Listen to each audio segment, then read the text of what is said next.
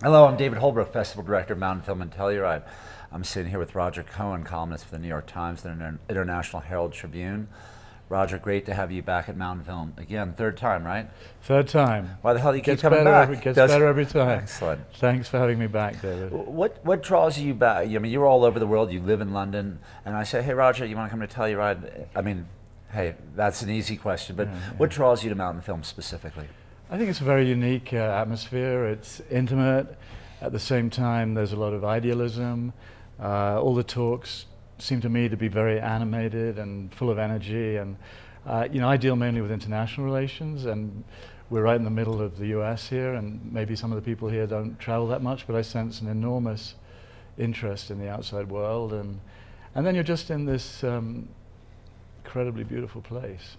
Well, and what I hope is that this incredibly beautiful place engenders ideas, conversation, action, and you're going. Imagine, you're going to Davos, or you're going to these big conferences, right. And the sensibility here is so much different. Do you feel coming to a place like this that things are getting done? I do. I feel like there's a lot of debate about important issues, and it's not everybody in a suit and tie, and a lot of hedge fund guys. It's we're in this place of immense beauty, so inevitably there's a lot of talk about the environment. I saw a movie yesterday, Drive-In Uranium, right? Uranium Drive-In, yeah. And it's just fascinating, I think, seeing Telluride, which has become quite a wealthy place, and then this other village, nuclear, just across the way, where the conditions of the economy are very different. So, how do these two Americas coexist? And I was talking mainly about Middle Eastern issues and drone warfare and issues that are quite a long way from Telluride. But again, I thought there was a lot of interest and animation. We've played in 3 films this year. We brought you in to be a part of a conversation around dirty wars, Manhunt, and Which Way is the Front Line? Which Way is the Front Line? The Tim Hetherington story. And I think putting those 3 together, we had a particularly tough afternoon of programming, or second half of the day of those lined up. But I think they're companion pieces. Yeah. They're looking at, I guess, what was called at one point, and may still be, the global war on terror.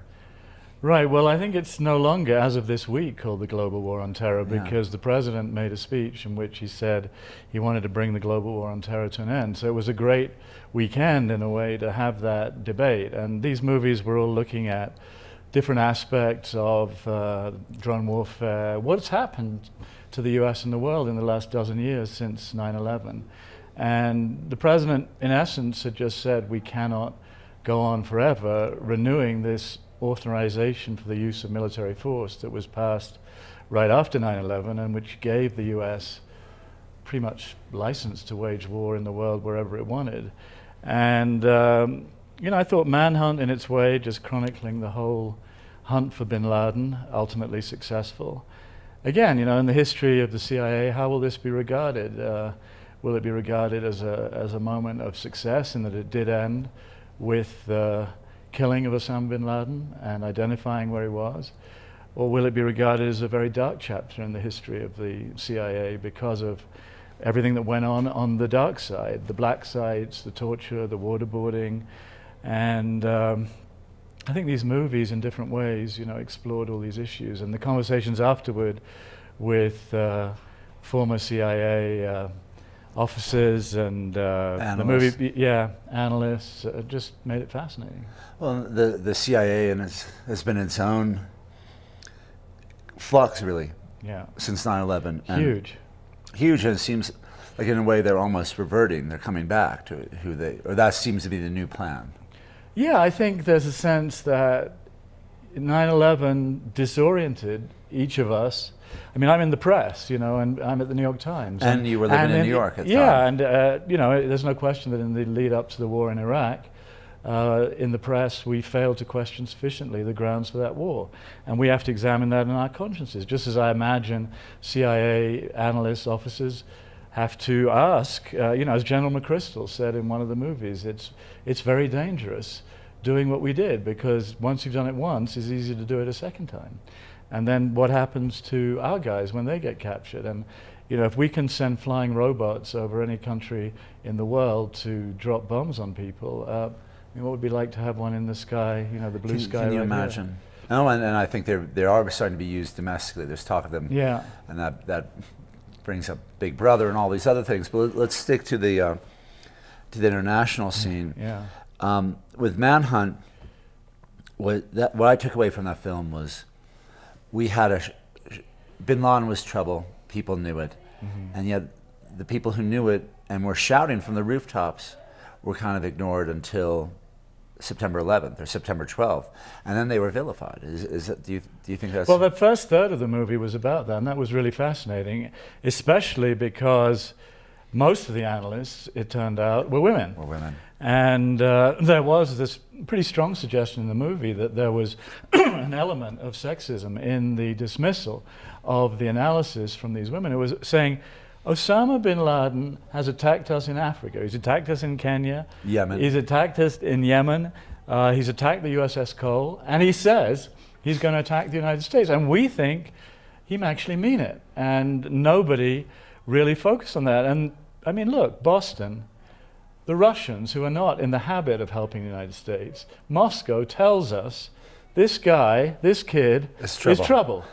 And, after a perfunctory interview or something, now look, 20/20 hindsight makes everything seem easy, but we do need a lot of vigilance. On the other hand, we don't need a nation on a permanent war footing. There is no way we can preserve our freedoms if we are on a permanent war footing where the president is ordering attacks in parts of the world. There is no public debate. And there's no limits. There seems, that's what Dirty Wars, my takeaway from Dirty Wars is it's a slippery slope. It's a slippery slope, and we didn't know really what was going on. We know more now what was going on, and the president just said he's declassified everything that happened with respect to the killing of 4 Americans, three of them inadvertently, collateral damage, if you like, not that that's any consolation to their families, and 1 targeted, or lackey. And, these are, I think we'll be coming to terms with all this over a pretty extended period, but I certainly hope that this festival coincided with a turning of the page. The president seems to have concluded that only at our peril could we continue down the path we've been. One thought I had reading that speech, I didn't get to listen to it at the time, but I wish he'd made it, 2-3 years back.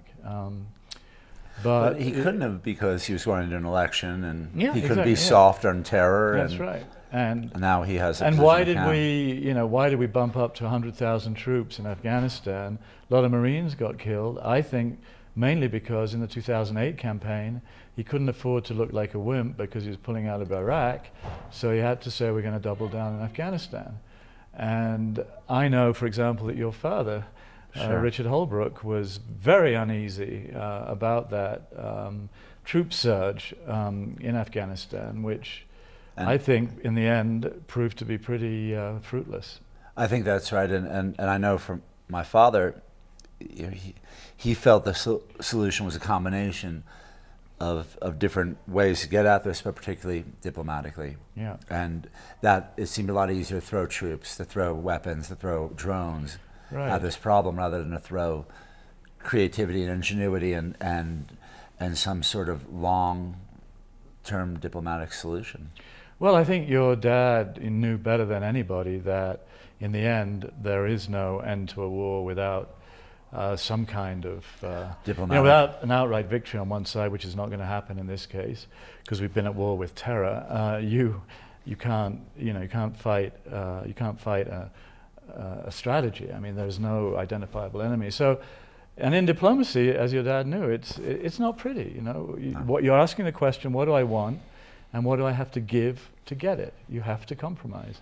And he was ready, I think, to begin a conversation with the Taliban, to look at the big picture: India, Pakistan, Afghanistan, try to build trade links between do some creative things. And I would say, on a scale of 1 to 10, the support that he got from the White House on that was about 2.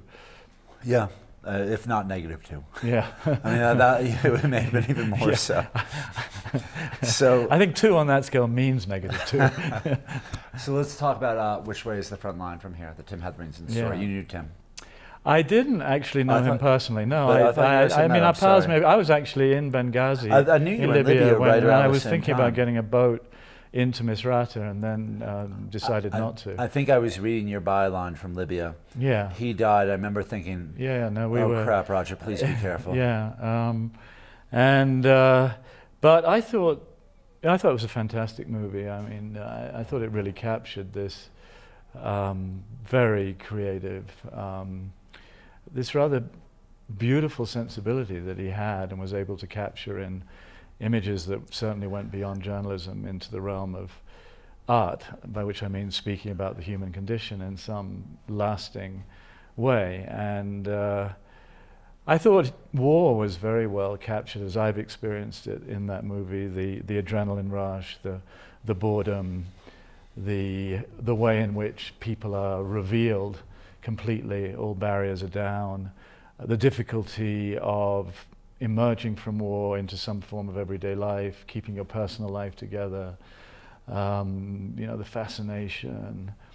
And Tim was, at the end of the film it was so tantalizing because he was on the cusp, obviously, or seemed like he was on the cusp of beginning a new phase of his life. He was in a very committed relationship, and he went to Misrata almost on a whim, a kind of last minute thing. This huge thing was happening in Libya and he wanted to witness it.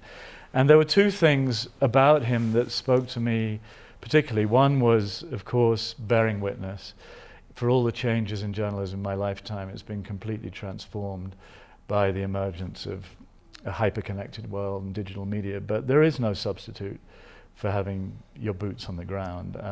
And the other thing is it takes time to tell a story. It takes a long time. You have to invest. And Tim was a guy, there was a line there at the end of the war in Liberia, I'm going to stay on for a couple of years. I mean, I found that absolutely astonishing. When everybody else pulls out of town. Everybody else forgets about it. He wanted to see the aftermath because he was invested not only in the country, but in these people. And similarly in Afghanistan, why was the story from that valley in eastern Afghanistan, Restrepo, and why was it so unique and extraordinary? Because they spent weeks, months with these guys and really got inside their lives. A woman came up to me afterward and said, it's interesting, he focused very much on men, and that was one issue I hadn't particularly thought about. But Restrepo, but it was, I thought that was an interesting little sidebar on him. But he was an amazing guy. Well, last question: you put those 3 films together, and knowing your own world view, what do you take away from those 3 as a collective? Well, I take away, on the one side, something rather hopeful. I think for all the tragedy of Tim's end, he was somebody deeply invested in the transformations that bring freedom into people's lives. And these are not simple transitions, they take generations, but Libya was a country that you couldn't even pronounce anybody else's name except Gaddafi's. When there was commentary on a soccer match on TV, it was player 7 passing to player 9 because nobody could become a star. Nobody could threaten. And what was happening in Misrata was this extraordinary wave of liberation in the Arab world. Now it's very troubled. It's very difficult. Islamic parties are trying to reconcile themselves with the responsibility of governance. They've got to put food on the tables now. They can't just shout. So, but I retain a hopeful message from that. From the rest, I think the US lost its compass in the last dozen years. There's no question. We lost our compass after 9/11. The invasion of Iraq was a mistake. I feel like this was an extraordinary moment to hold the festival and show these movies because they demonstrated the ways in which the global war on terror, it was this, as is shown very much in Dirty Wars. It was this voracious beast that kept feeding on itself and growing bigger and bigger. And because its boundaries were never clear, the beast kept growing. It was all devouring in a way by the end. And there have been bombs dropping here and there that we've just not known much about. And some kind of correction to that is needed, and I think it's happening now. On the other hand, core Al-Qaeda is not what it was a dozen years ago. It has been largely dismembered.